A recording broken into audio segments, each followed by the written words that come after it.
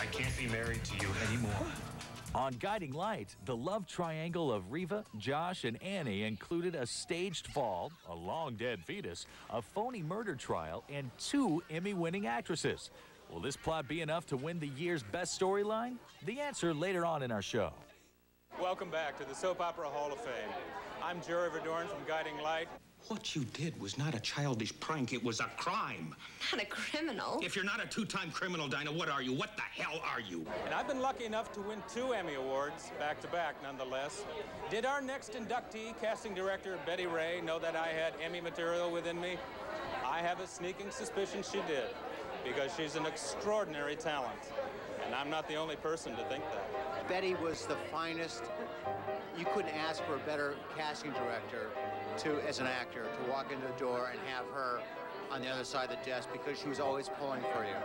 And so it means a lot to me, because casting directors go really basically unrecognized in this business, and they're not honored. And so I was really happy to see Betty get honored tonight. Betty Ray has discovered some truly incredible actors in this business. I knew Betty from years ago. In fact, Betty gave me a bit part on Guiding Light years ago. Oh, she's a classy lady.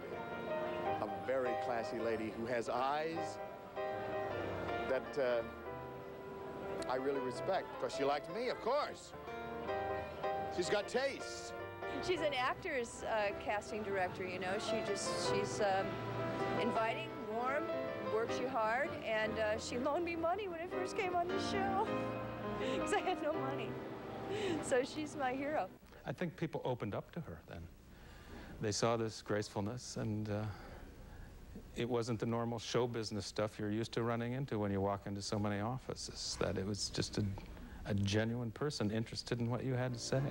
And when casting director Betty Ray had something to say, actors listened, because in the business of soaps, she was considered a star maker. I think a good casting director has this mental file going on as to what kind of performers you have and what kind of people they are, and she tries to mesh things. For 28 years, Betty Ray called the halls of Guiding Light and As the World Turns home. In fact, she is credited for discovering many of today's top soap stars. Oh, goody. A bonus for having fun. And a mink coat to boot. To us. 2-time Emmy winner Kim Zimmer, who plays Reva on Guiding Light, says Betty had a maternal way about her. You do trust her so much that she is your blankie. You know, seeing Betty Ray in the room is like a ray of sunshine, because she's so positive. He's an old man, Reeve.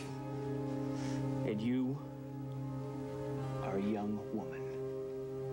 A young, passionate woman. Robert Newman remembers being very nervous before his audition for the role of Josh Lewis, but says Betty had a special way to help him relax. She pulled out a deck of cards, and we started playing a little bit of gin rummy together. And she played cards with me for about half an hour, so it really kind of got me into that calm mode. And I can't imagine a casting director doing that today. But Betty actually started out wanting a career in front of the camera. She studied acting at the Neighborhood Theater in New York before settling down where her true talent seemed to lie, in the casting office. I think the reason why Betty is so successful in casting is because she's such an incredible woman to read with when you're auditioning for her. She's an actress. She would give to you as an actor, so she was able to draw things out of you. Proof Betty Ray's innate ability to sniff out and recognize serious talent is reflected in the many faces she cast who have gone on to star on the silver screen. There was a time when I used to think that no matter if you felt something, you know, if you really felt it strongly, then there's no way it could be wrong. In 1982, she cast the then unknown actress Meg Ryan as Cindy on As the World Turns. Nothing would make me happier than to be your wife. Actors Dana Delaney and Kevin Bacon are also Betty Ray alums. I have a problem, and I need help with it. You know, we shouldn't have left our own rehearsal party like that. Wow. And she even discovered Academy Award winner Marissa Tomei when she cast her in 1983. Betty's just wonderful. She's one of those people that, in my experience with her and in speaking with other people, hearing about their experience with her, she lives up to who you want her to be. I've never heard a disappointing thing about her. I've never heard anybody say anything negative about Betty. She's just a classy broad. It's no surprise to the hundreds of actors she has auditioned over the years that this face behind the camera is finally in the spotlight. The Soap Opera Hall of Fame has honored actors, directors, writers, producers, a show, even our sponsors, Procter & Gamble. And tonight, for the first time, we're honoring a casting director.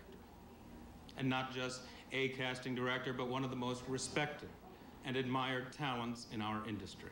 So would all of you please help me to welcome a mother of 3, a grandmother of 6, and the first casting director to become a member of the Soap Opera Hall of Fame, the beautiful Betty Ray.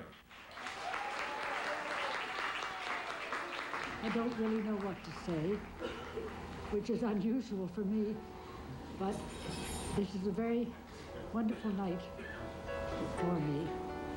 And it's been great knowing all the people who have gone through these walls and who have developed so much in their art and in their work. And I feel extremely honored to be part of this evening.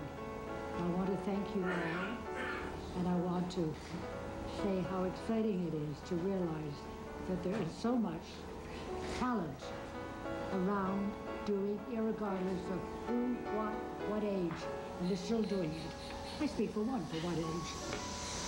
And I want to thank you very much for having me here.